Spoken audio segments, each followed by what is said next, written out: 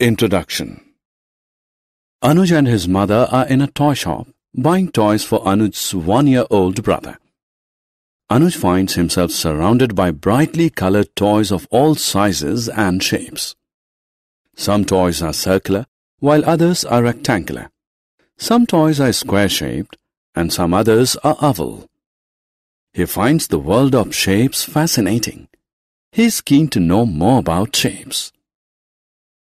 The study of shapes is known as geometry. In this lesson, we will look at shapes in detail. Objectives.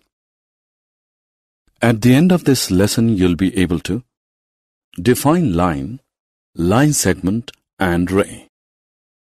Measure a line segment. Draw a circle. Define the term reflection. Distinguish among the terms slide, flip, and turn.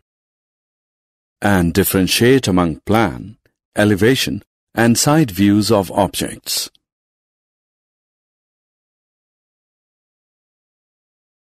Line, line segment, and ray. A line is a group of points on a straight path. Plot 2 points. Join them. The result is a straight line. A line has no endpoints. It can be extended infinitely from both sides. A line segment is a part of a line. It has 2 endpoints. It has a fixed length and cannot be extended. A ray is also a part of a line like a line segment. However, it has only one endpoint, so it can be extended infinitely in one direction. The most common example of rays are the rays of the sun. Measuring line segment. Let us measure a line segment with the help of a centimeter scale. Draw a line segment with its endpoints as P and Q. Place the zero end of the scale exactly below point P. See where point Q lies on the scale. Q lies on number 6. Between the numbers 0 and 6, there are 6 centimeters. It means the length of the line segment PQ is 6 centimeters. Circles. There are many objects here: a bangle, a wheel, a frisbee, a biscuit, and a pizza. They all have one thing in common, and that is their shape. All of them are circular in shape. Each one of these objects is a circle. Making a circle. Let us learn to draw a circle with the help of a thread. Take a piece of thread. Paste one end of the thread on your notebook. Hold the thread by the other end and move it around the fixed end. A circle is formed. The fixed end of the thread is the center of the circle. The length of the thread from the center to the boundary of the circle is the radius of the circle. Tiling or tessellating shapes. Rajni is on her way to the pharmacy. She notices tiles of irregular shapes on the pavement. She observes that the tiles have been fitted together without any gaps between them. Moreover, the tiles do not overlap. The tiles form a tessellation. A tessellation is a two-dimensional figure created through the repeated use of a geometric shape in such a way that there are no gaps or overlaps. Nets making of cube and cuboids. A net of a 3D shape is an arrangement which, when folded along the common edges, forms the 3D object. Here are some nets. Reflection. When you position yourself in front of a mirror, what you see in the mirror is your reflection.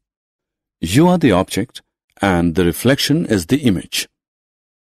Here are some interesting facts about reflections.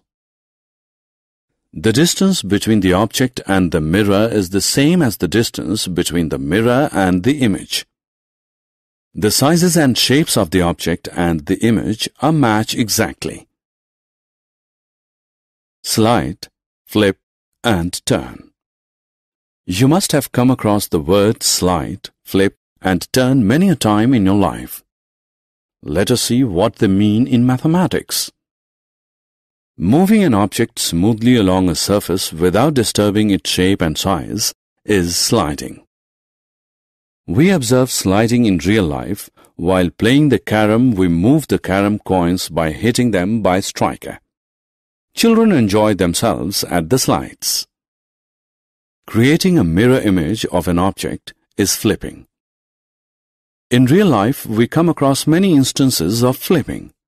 For example, our right hand is a mirror image of our left hand.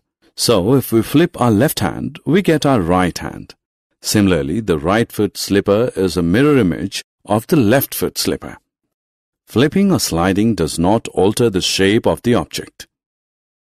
Rotating a plane figure around a fixed point is turning. A real-life example of turning is the windmill.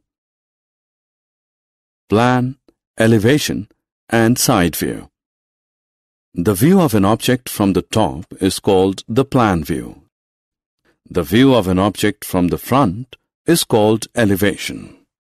The view of an object from the side is called the side view of. Look at this almirah.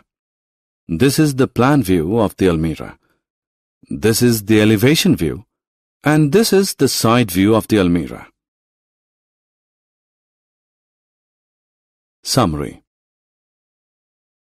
Let us summarize what we have learned. A line is a group of points on a straight path. It has no end points.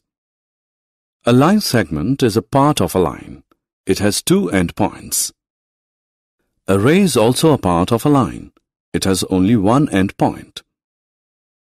A tessellation is a 2D figure created through the repeated use of a geometric shape without any gaps or overlaps.